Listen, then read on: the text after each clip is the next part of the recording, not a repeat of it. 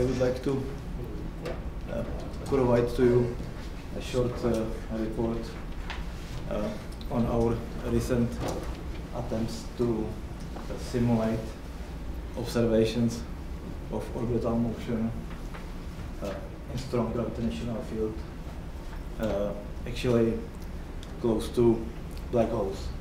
I will completely skip anything on neutron stars in my talk.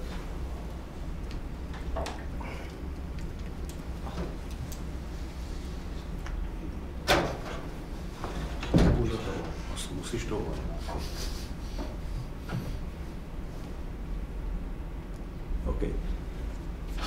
I will focus mostly on the kind of spot-like features propagating through the accretion disk.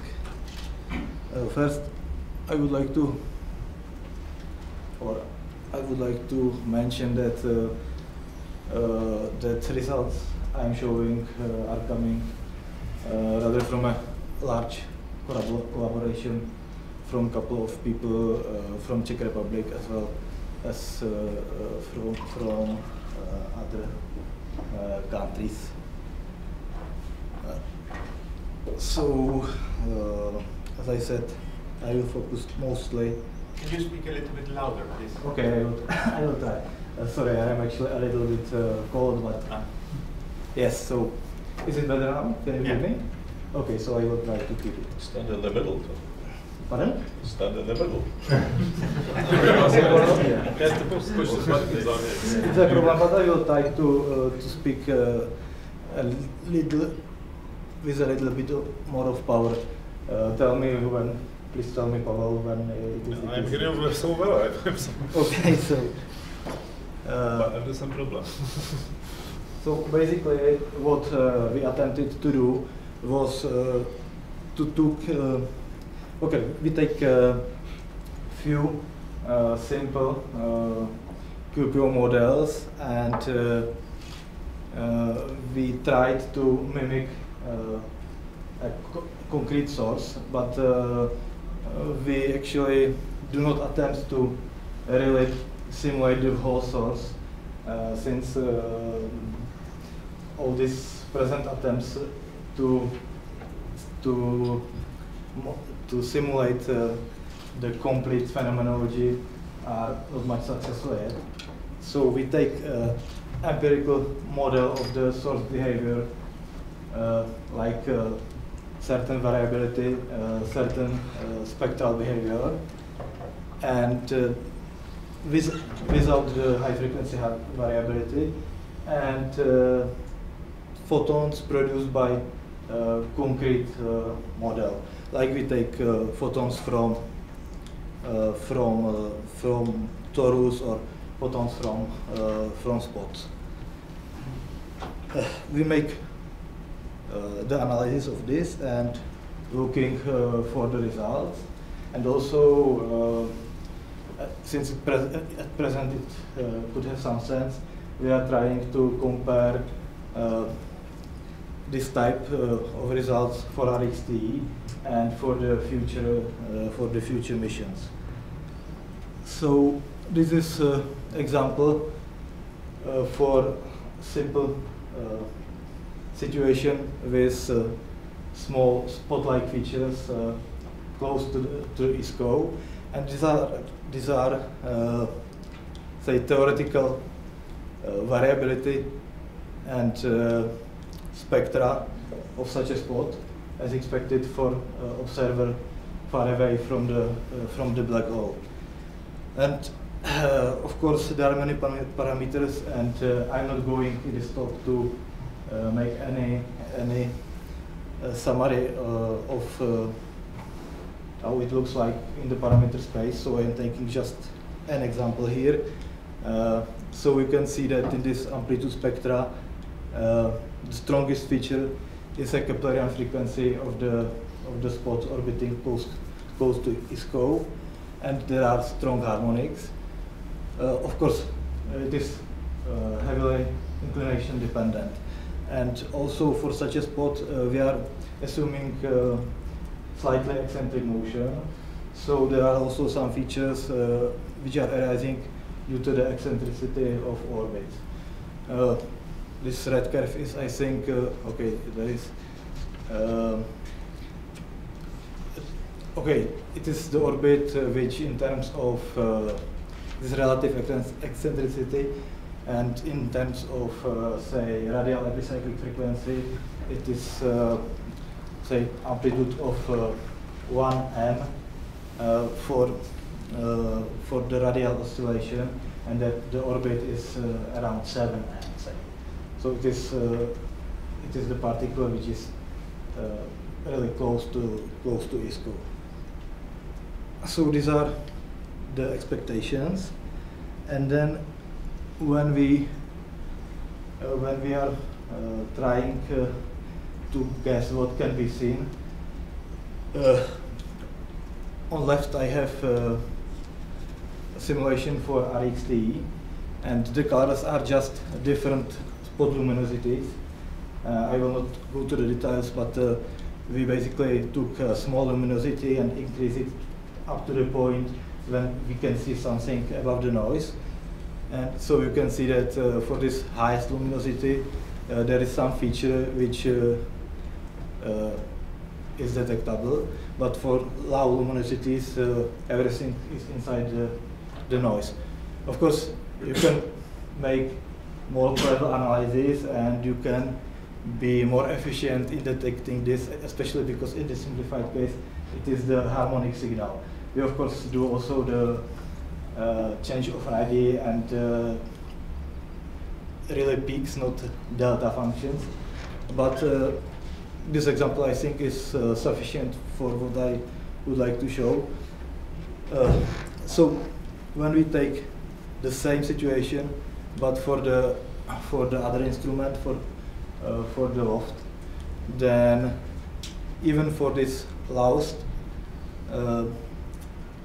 luminosity of the spot, it is already possible to detect Keplerian frequency of the spot here, and also its harmonic. And for slightly higher luminosities of the spot, there is basically a whole complex of frequencies you can detect in the power spectra. In this concrete case, for this complete parameters of the simulation, we see radial frequency or radial epicyclic frequency of the feature, Keplerian harmonics, and here it is actually some harmonic of the radial frequency plus something which is going from the harmonic of precession frequency, which is not seen here, but it's not much important since it's really parameter dependent. But it nicely shows that basically, if sometimes we see, say, significant or sometimes significant, sometimes insignificant features which are or may be in power spectra, then if this has something to do with such features in the disk, then with the loft it should be possible to really identify the properties of such a setup. Then we also, as I said, made a little bit more complicated, but still but still simple simulations with toy models, attempting to simulate something like that of PQPOs, either with the spots or with the oscillating torus. For the torus, okay, here for instance we have spots around some preferred radii, and these spots have some distribution in space, or there can be some time behavior of spots. And also for the torus, we assume, on next transparency, I will show the result for torus, which is slowly moving closer to black hole and passing resonant orbit.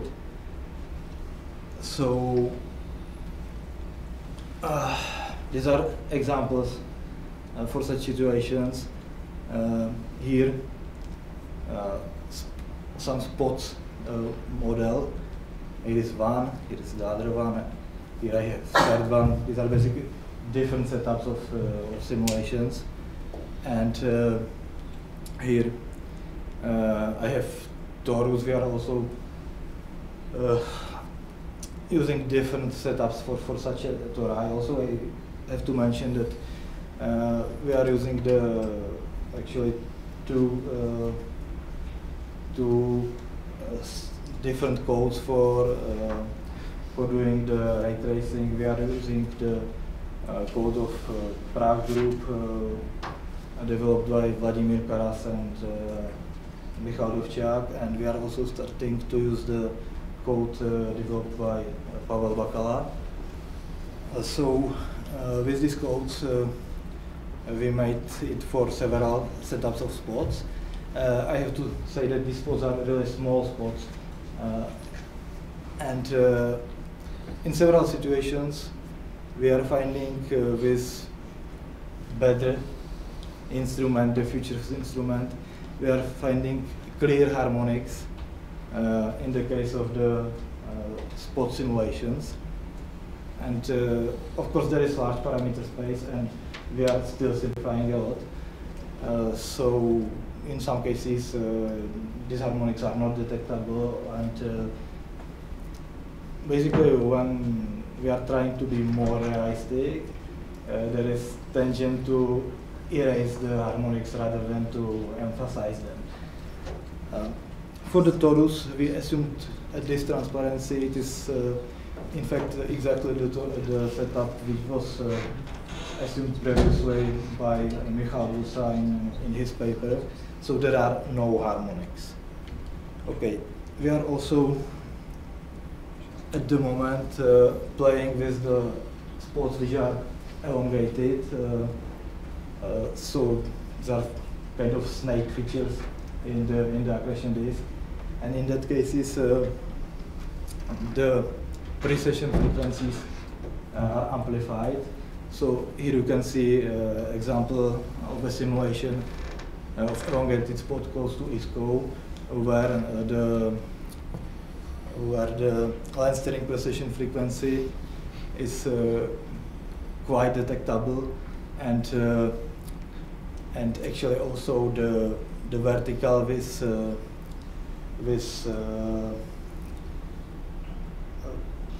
vertical frequency and Keplerian frequency, and also the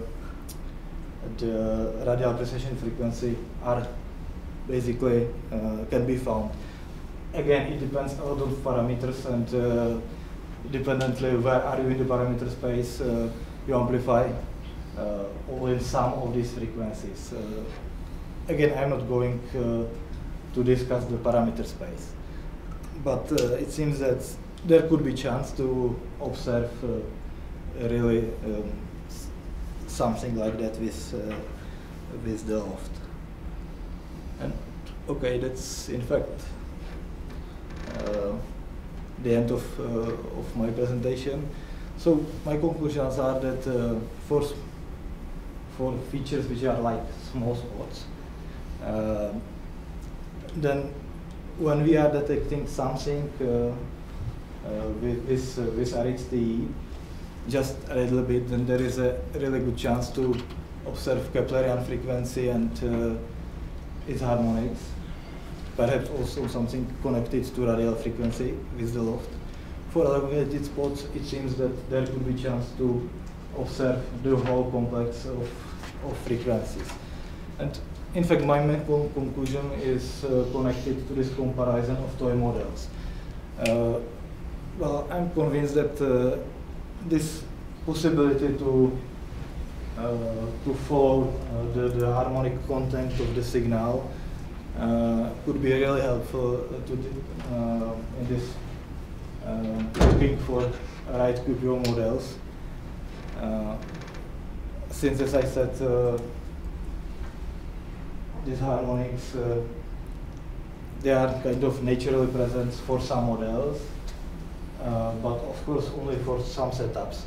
So it would really help a lot to eliminate the models and also the parameter space for given models. Okay, it's